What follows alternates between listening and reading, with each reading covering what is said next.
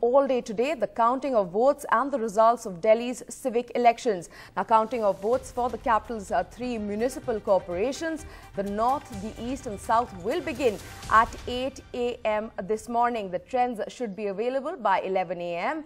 and the winner by 2 p.m. this afternoon. Well, it's been a keen contest with AAP, BJP and Congress having vigorously campaigned ahead of the polls. The exit polls have predicted a landslide victory for the BJP, which has dominated the three corporations for over a decade. Now, over 90,000 security personnel from the Delhi police, the paramilitary forces and the home guards have been deployed in terms of security at the counting centres.